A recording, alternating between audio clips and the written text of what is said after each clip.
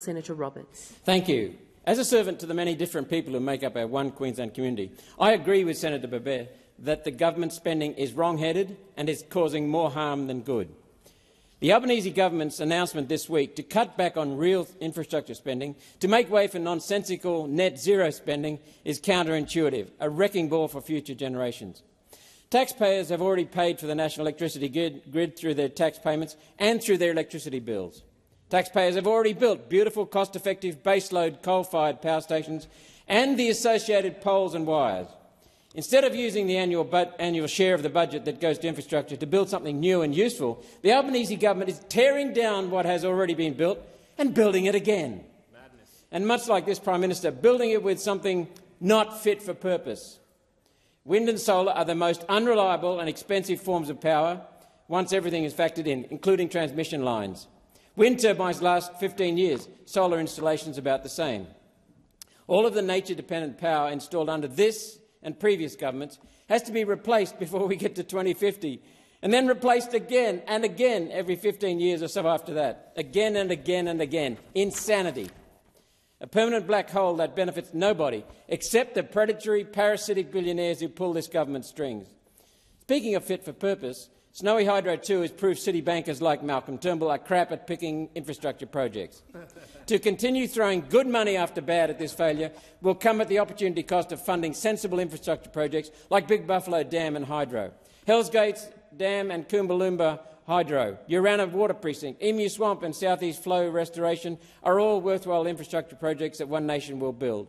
Inland rail to the Port of Gladstone, the East-West Rail Line, a steel park at Abbott Point are projects One Nation will continue to push and support and build.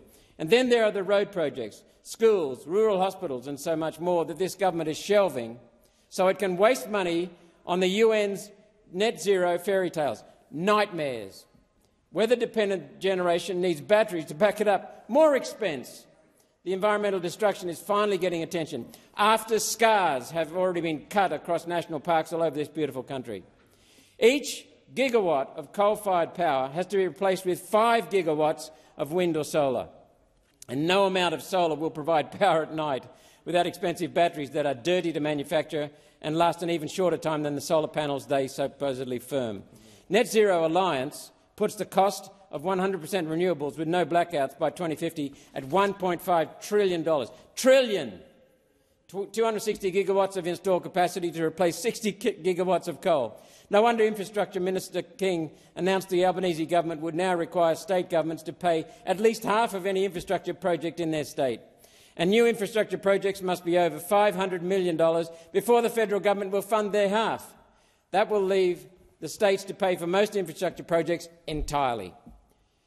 That's Victoria done for, with all the debt Labor Premier Andrews left behind. What next? A state levy to pay for infrastructure the federal government should rightly be paying for now? Socialists taxing the life out of the public. Australia already ranks 57th out of 62 largest economies for income tax levels, one being the lowest tax rate and 56th for company tax. We're nearly highest. Foreign corporations, of course, are not included. They're token tax payments are only for public relations. Successive governments have been unable to deal with multinational tax avoidance because they're not really trying.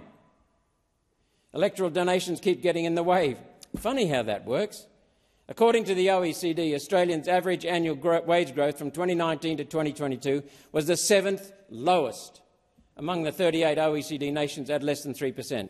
Inflation is now 6% after being at 8%. If everyday Australians feel like they're working harder and going backwards, it's because they are, as Senator Babet quite rightly points out in this motion. If it feels like your mortgage and rent are a struggle to pay, it's because they are, thanks to Labor. There are tax cuts for upper-income earners coming next year. Here's a better idea. Index the tax thresholds so that Australians don't pay more tax when their wage rises to compensate for inflation and pushes them into a higher rate tax bracket.